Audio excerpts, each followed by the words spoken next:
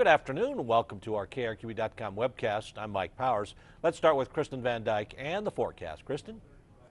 Good afternoon. More heat for the east and southeast, and of course we're seeing showers and storms this afternoon across the northern mountains, the Sacramentos and the western high terrain. They will become a little more widespread later on today and could be intense at times, bringing some heavy rain. So burn scars will have to watch for the potential of flooding, and we may see a stray shower here in the metro. Tomorrow for your Saturday, we start to really use up that moisture, so mainly spot thunderstorms in the higher terrain. The heat continues to build in. Temperatures are going to climb even higher as we head into the weekend for the metro, with many of you this weekend anywhere from 10 to 15 degrees above average. Here's that 7-day forecast for Albuquerque. 93 for the Northeast Heights, mid-90s downtown, then lots of sunshine this weekend with highs in the mid to even upper 90s.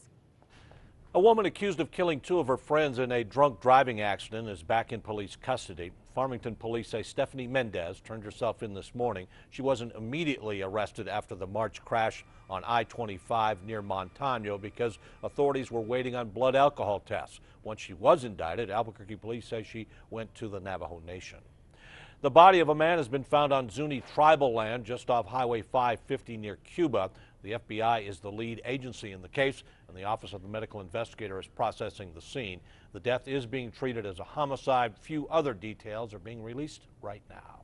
Stay with KRQE for more news and weather throughout the day.